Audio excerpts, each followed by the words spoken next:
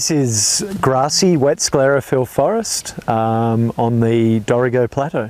There are some very simple visual cues that can let you know when you're in grassy Wet Sclerophyll Forest. Generally there'll be a tall canopy of eucalypts, in this case New England blackbutt and tallowood. Probably not quite as tall as the shrubby Wet Sclerophyll forests, but still pushing 30 to, in some places, 40 metres. And a diverse grassy understory. So generally there are few shrubs, although in this particular case there's a scattering of shrubs, but a diverse understory made up of here's an endemic Dorrigo grass, which only grows on the Dorrigo Plateau, some kangaroo grass, snowgrass, little bits of blady grass amongst it and lamandra. So a fairly thick understory made up mostly of grasses. They're the main visual cues that let you know when you're in a grassy Wet Sclerophyll forest. Because the Dorrigo Plateau is so wet, there are only Wet Sclerophyll forests. It's one of the most elevated landscapes in the country, and because of that it gets lots of rainfall. The catchments draining into the Nimboida are the wettest subcatchments in New South Wales. The rainfall here on the Dorrigo Plateau is probably only exceeded in Australia by areas up in the wet tropics around Cairns, Tully, Cooktown, that part of the world. So within the Wet Sclerophyll forest you've got the shrubby, which is generally a rainforest understory, and grassy Wet Sclerophyll forest, which around us is a classic example of it. In these Dorrigo Plateau grassy Wet Sclerophyll forests, one of the most characteristic species is the New England blackbutt. Generally quite a gnarly tree, often quite an angular crown on it, and they bear a lot of hollows, so it's really good country for greater gliders, which are quite a sensitive species that only live in areas with lots of hollows. And the other species is the tallowood with a more brown chocolatey bark, and it's a classic Wet Sclerophyll forest species. It can also though live into some of the shrubbier types of Wet Sclerophyll forest. You can see all around us there's a lot of hollows. Most of these trees have at least one hollow. Many of them have numerous hollows, and if we were to come spotlighting down here tonight we'd be pretty much guaranteed of spotting greater gliders, and they love living in the hollows of the eucalypts, so the tallowood and the New England blackbutt, and they eat the foliage of the eucalypts, and particularly the foliage of the New England blackbutt. It's one of their favourite foods. These forests are really interesting because they've got quite a different suite of species to the shrubby Wet Sclerophyll forests, and a lot of the diversity is actually in the small mammals. So because there are lots of grass seeds and sedges and nutritious leaves of native peas, there are a number of really significant and threatened mammals that live here. And on this very site, going back 18 months or so, there were Hastings river mice trapped on this site. This was a small mammal survey plot. They're a nationally endangered species which has populations on a few parts of the Dorrigo Plateau. Interestingly, national parks had funded work within the adjoining reserves across the course of 4 years. And in 4 years, those surveys had only trapped 4 animals. On this property, in 4 nights, 4 different animals were trapped, which really shows the value of these good condition, healthy, grassy understoried eucalypt forests, as well as things like the small mammals. There are copperhead snakes, alpine copperhead snakes, which are very, very rare on the northern tablelands, and they're in these forests.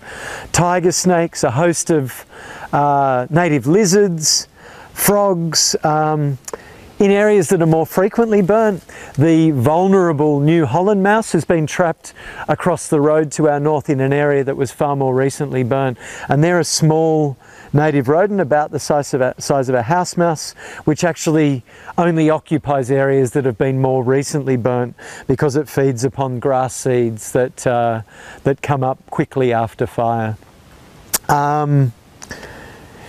Couple of examples here of what can happen with fire. Fire is far more frequent in the grassy wet sclerophyll forests than the shrubby. Generally a frequency of about every 10 to 50 years is appropriate in these forests. Here's a big stag. It's got some amazing hollows up the top, so there may well be greater gliders or powerful owls or masked owls or yellow-bellied gliders living in this. Maybe even glossy black cockatoos, because there's a whole lot of feed trees nearby. And you can see that at least one and maybe several fires have burnt around the base. If fire happens in future and it keeps on burning around the base, there's a great risk that this beautiful habitat tree would fall over and you'd lose all those fantastic homes for the fauna. It's really important that if fire is occurring, whether it's wildfire or planned burns, that you've got the resources and the human power present, and that you're prepared to prevent trees like this falling. We're right by a small forest trail here, and in the event of fire, it would be really important to come in and to put out any fire that might be burning around the base, because if this tree goes, you lose a century or more of hollow development. So it's really important to protect the existing hollows.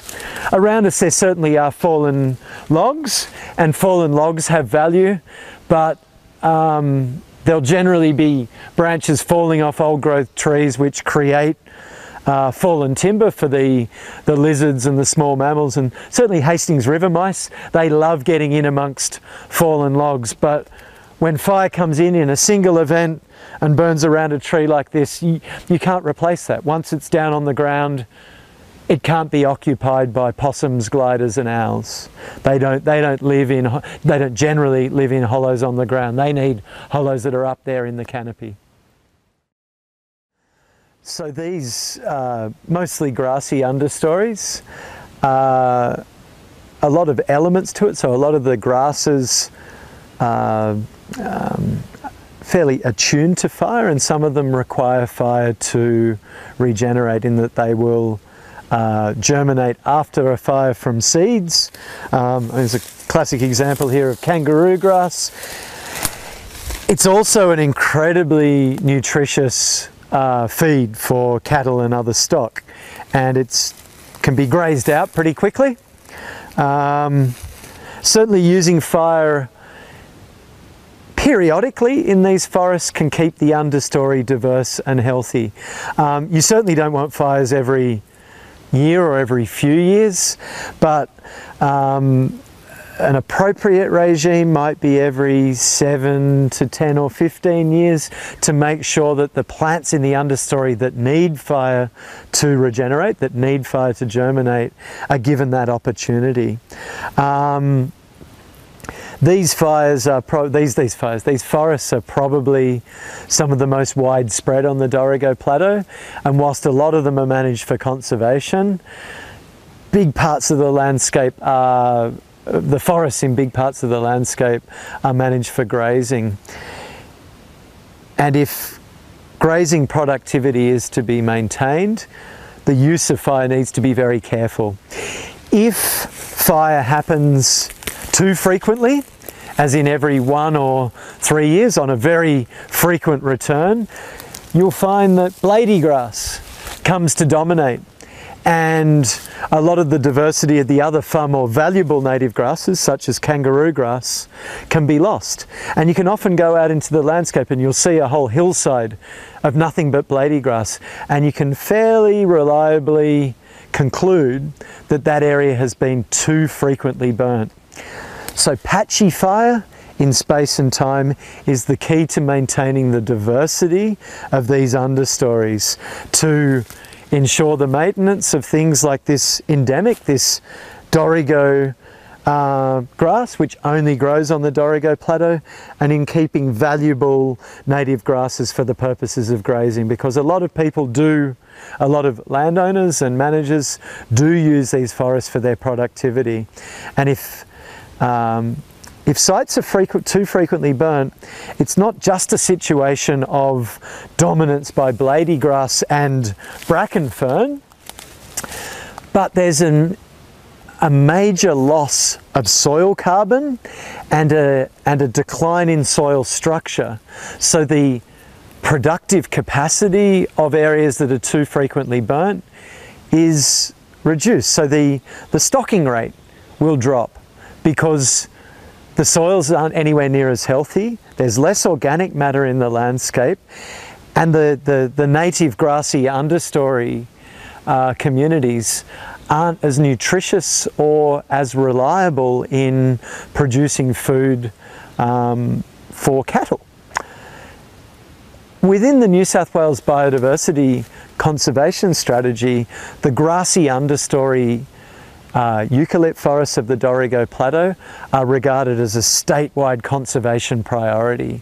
These are high elevation areas. The lowest elevation would be about 600 metres, and the highest elevation grassy eucalypt forests are about 1,500 or even 1,550 metres, with the snow gum forests and woodlands on Point Lookout and over toward Cathedral Rock.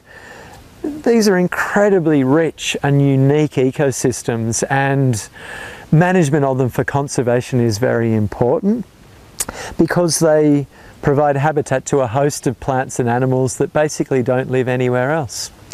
One of the other really big threats to these grassy understory eucalypt forests, particularly in recent times, has been pasture improvement, where these beautiful, diverse, productive understories are blanket sprayed with herbicide, generally glyphosate. They are often then ploughed in, and exotic pastures are then sown and fertilised, and they require annual fertilisation, often annual fertilisation. These native grassy understories don't require any fertilisation, and as long as they're carefully managed, in that they're not stocked too heavily and they're not burnt too frequently, they will give reliable productivity for the foreseeable future. It all comes down to good management, and certainly overly frequent burning, so burning every 1 year or every few years, is really poor management, because the blady grass burns and comes back really quickly after fire. You might get a month to 6 weeks or a couple of months of green pick from it. After that, all you've got is really coarse blady grass, and it's no good for cattle. So there really is a strong case for good and appropriate fire. So not having fire too frequently in these forests is the key to not just maintaining biodiversity, but probably maintaining a healthy, productive agricultural industry.